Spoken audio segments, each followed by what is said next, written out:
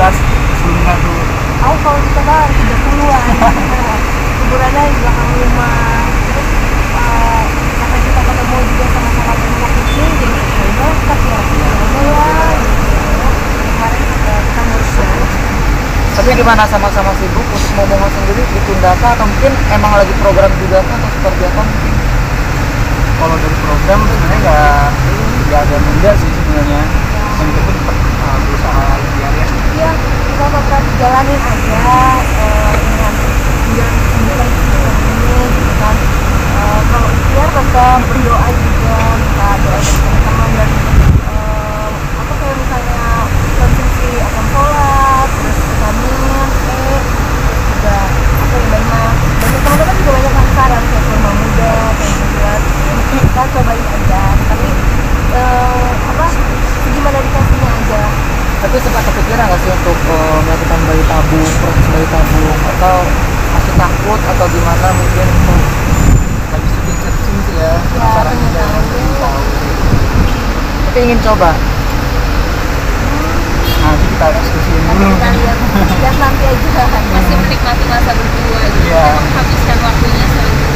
Ada kepikiran kita bulan madu lagi deh, ada gitu nggak sih? Iya, apalagi baru melihat teman juga pada nikah gitu kan ya. Iya. Kemarin datang ke nikah nyari sama kita, jadi kayak apa ya, nostalgia gitu. Wah, kita kemarin dulu juga taruh, terus juga nikah, tapi juga nikahnya sama kita juga, jadi kayak apa kasih air mata sih kan. Perjuangan untuk dapetin Anisa tuh gede banget gitu. Sekarang juga makin sayang dia sama Anisa. Jadi kita kayak lebih menikmati mungkin sama Allah dikasih waktu pacaran lebih lama kali ya. Anggapnya positif aja ya.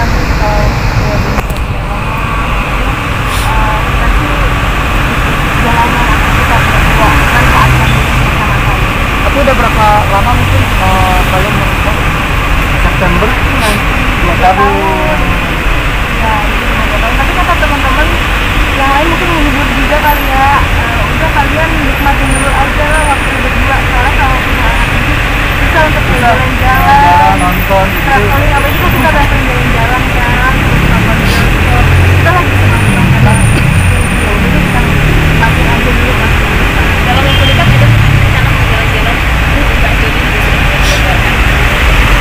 Nanti mungkin sekarang sih kalau udah ada izin boleh jalan-jalan lagi keluar kota ataupun naik pesawat lagi, ada rencana sama Adam nanti kan sama Adam itu udah pada ini pengen couple bareng jalan-jalan berlapan malah Pengennya kapan kita umroh bareng. ya insya Allah ya. udah ada rencananya mungkin kapan jadi dekat Ya ada obrolan sih, ada obrolan tapi waktunya masih Kita belum tahu juga kapan kita lockdownnya bersama. Tapi bisa, ini kan masih menikmati masa-masa pacaran. Sedangkan suami mulai untuk berkarir lagi, otomatis waktu akan renggang. Itu seperti apa mungkin membagi waktu?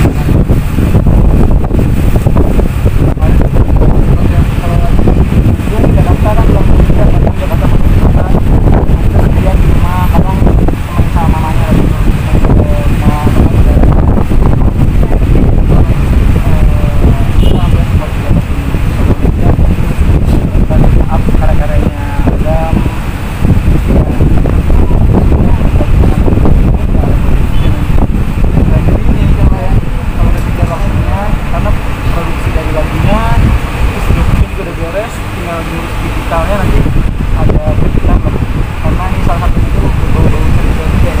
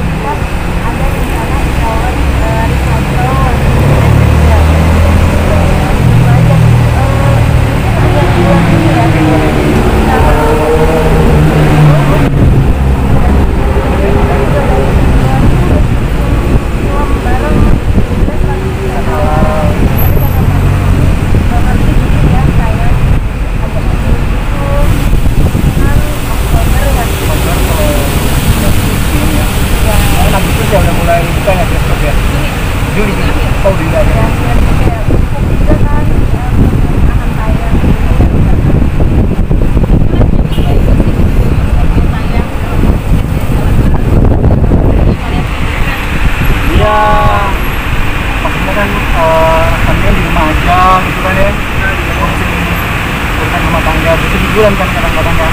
Mau juga kemarin nyobain versi yang normal itu kan yang kali ini juga sih. Tapi yang bioskop sih penasaran juga nanti jalan kayak gimana. Tambah kan kita dipisahkan.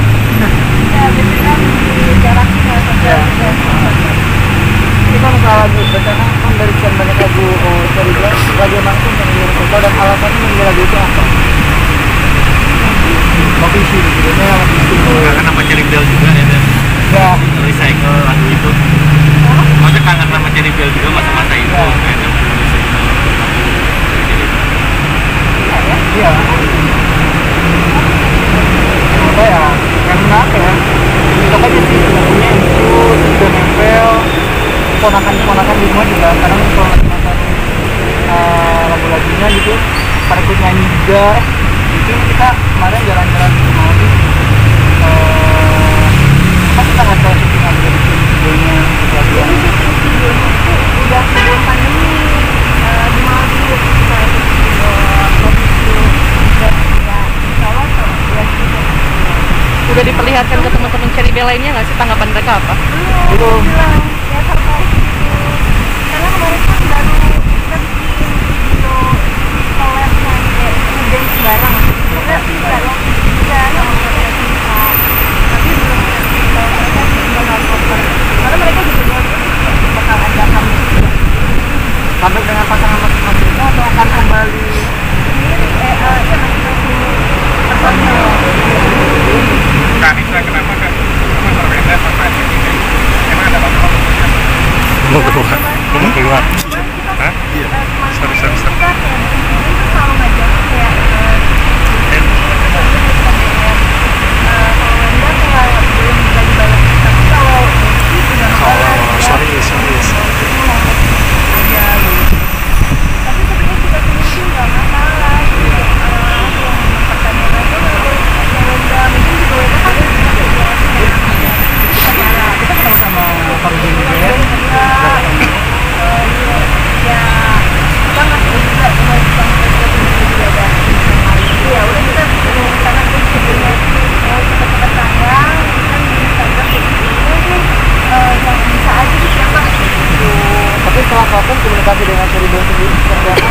Baikkah atau mungkin udah jarang berkomunikasi atau mungkin ada berubah dari masing-masing personil seperti apa? Terus saya bikin puasa gitu bisa bareng-bareng kayak kemarin kan ngasih surprise juga selalu ada sih kayak misalnya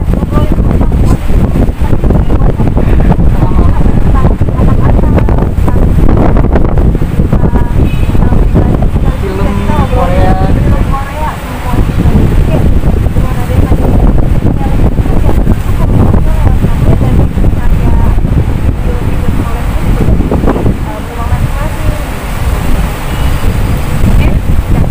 Thank you.